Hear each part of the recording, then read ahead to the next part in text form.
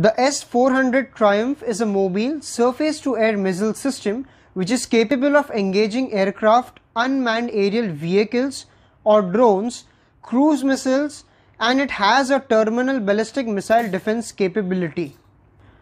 This clearly means that it can engage missiles in their terminal phase, meaning that their descent or re-entry phase.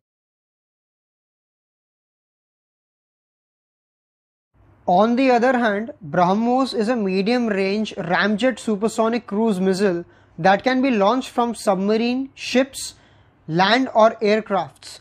It claims that it has the capability of attacking surface targets by flying as low as 5 meters in altitude, and the maximum altitude it can fly is around 15,000 meters.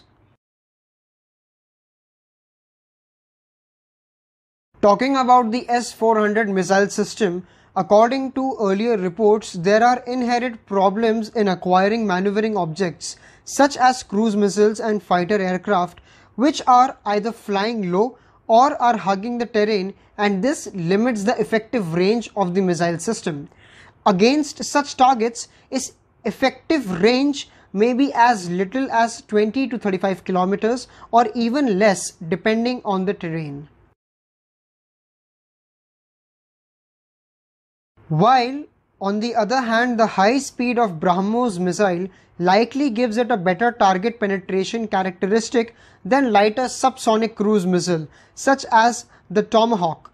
Being twice as heavy and almost 4 times as fast as the Tomahawk, the Brahmos missile has more than 32 times the on-cruise kinetic energy of a Tomahawk missile. For a situation, the S400 missile system can be swarmed by masked incoming missiles.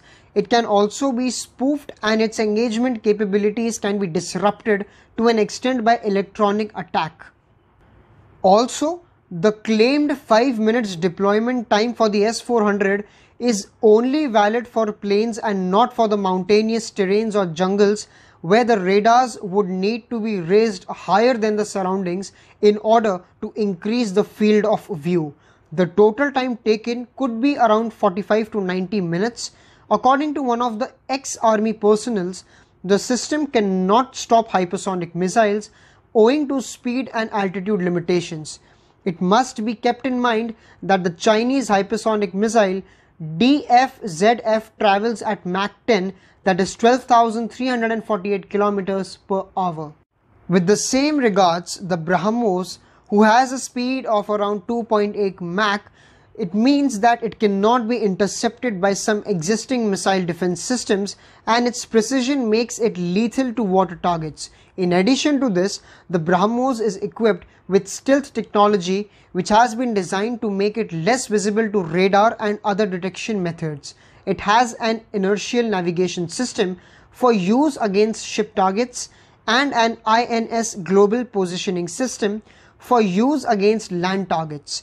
Terminal guidance is achieved through an active passive radar. It should be noted that ship radars can look to about a maximum of 22 kilometers, while just before that, Brahmos executes a dip and flies at 5 to 10 meters above the water body. The enemy gets around 20 to 24 seconds to react, but even electronic countermeasures don't work, as Brahmos itself is equipped with anti-ECM measures. Brahmos is made of composite materials and gives a small RCS, almost a signature equivalent to a bird. The missile does not radiate and emissions. To a conclusion, S400 missile system might prove to be good against a subsonic cruise missile, but in the latter part, Brahmos wins the race.